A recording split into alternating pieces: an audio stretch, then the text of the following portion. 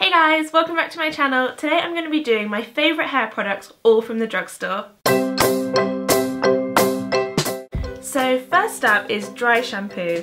I use dry shampoo pretty much every day, even if I've got freshly washed hair, just for a bit of texture. And obviously on days when I'm not going to wash my hair, I love it. I find that blonde shows up grease really well, like I'm kind of paranoid about it, so I use dry shampoo constantly. It's awesome for travelling, and I love it. So I've tried out a whole bunch of different brands. I thought I'd start off with the obvious, which is Batiste. These guys have sent me a few free samples, so I really love them. This one I bought, I got it reduced because obviously I love thrifting. So this is the Floral and Flirty Blush. I've lost the lid, I don't know, probably on an adventure somewhere. Batiste is so good. It definitely takes away the grease the most, but it is also quite chalky, so it depends. If you don't mind having a bit of extra texture, it does leave a kind of residual chalk that you can feel on your hands, but looks wise, it looks really, really good. I think they're not as good on brunettes. On blonde it's a little bit white, but like that's fine with me, just makes my hair a little bit blonder. I know they do a brunette spray, but I can't comment on how good it is. So I think definitely good for blondes. I've also got the miniature one, which I use for travelling. But people might already know this, if you take a spray on an aeroplane, it pretty much always breaks it.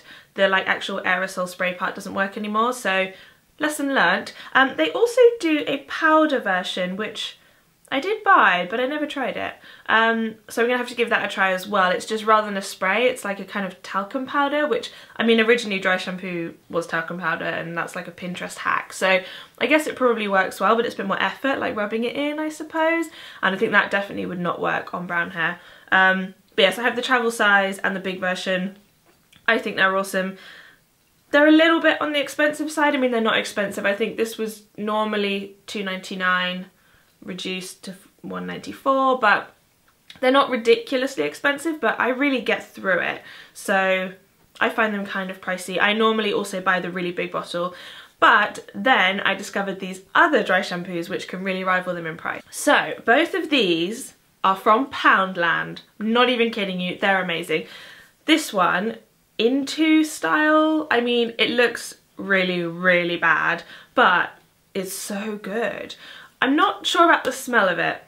It smells quite strongly. It's not bad, I just can't quite place it, so it kind of bothers me because I'm like, what do I smell of? And whenever you move your hair, it's in your face and you can smell it and you're like, it's that dry shampoo again.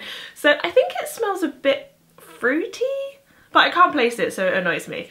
But it doesn't smell bad, so I wouldn't let that put you off.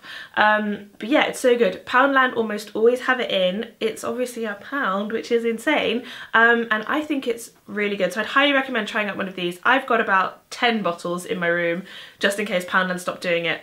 But last time I was in looking for it, I found this one, which is from Provoke Touch of Silver. I use their silver shampoo sometimes, and they've come out with a dry shampoo for blonde, white, platinum hair. So that's perfect because that's the hair that I have.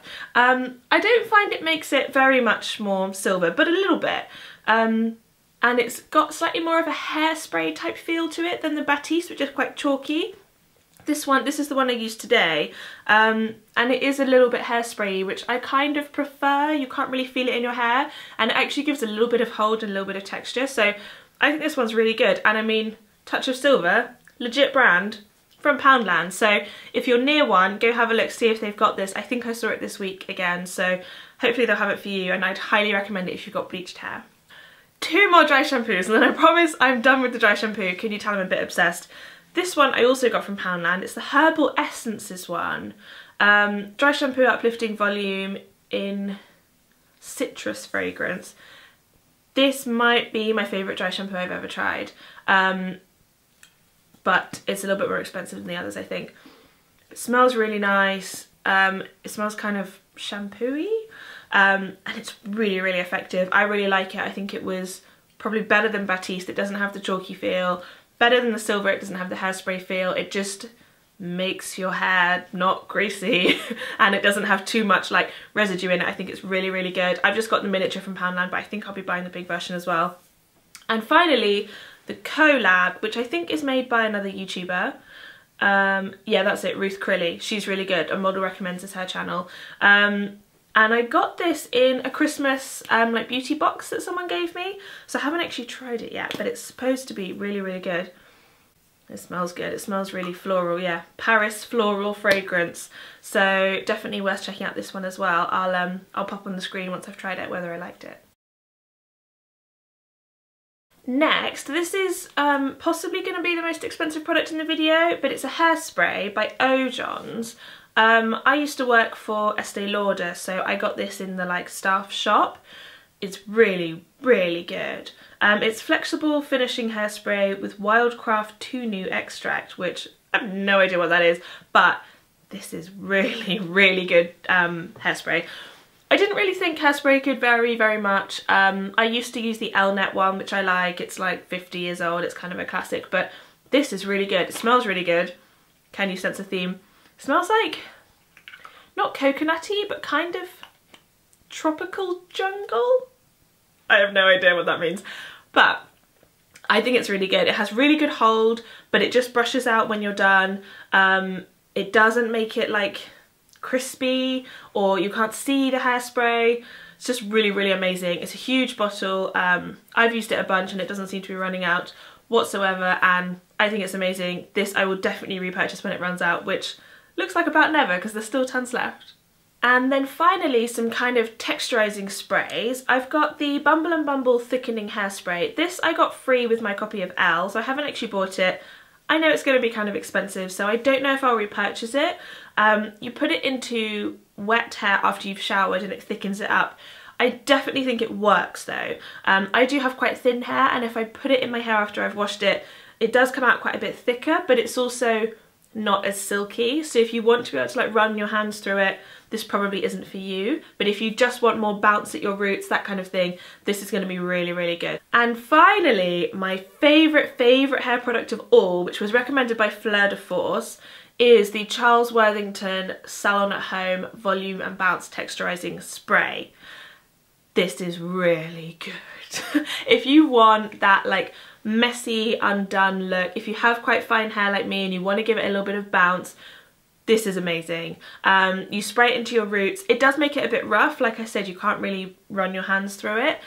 But for a texturizing spray, it's amazing. It's a little bit on the expensive side, but I mean, still not really compared to other things that you can get out there. And I think it's really, really effective. I basically love it, and it's pink. So all of my products today were spray products, so sorry environment. But I think hair products pretty much have to be spray. I've talked about in other videos a really nice alternative to conditioner that I really like, a kind of leave-in conditioner, which is by Sunsilk, which I got in Thailand, so I'll link below to some videos to talk about that. So that's not a spray at least, but all the rest of these are aerosols. So if you guys know any non-aerosol hair brands that you think are really good, maybe you've tried out the Batiste Dry Shampoo Powder and you think it's good, please comment below because I would love to know about those. So that is it for my favourite hair products. I really hope some of that was useful to you. Let me know if you've tried any of these in the comments below. Of course, like and subscribe to keep up to date with all my videos, and thanks so much for watching. Bye! Hey guys, welcome back to my channel. Today we're going to be looking at beauty dupes, the products which I found in the drugstore which totally rival their designer, expensive counterparts that cost about 10 times as much. So let me show you what I got.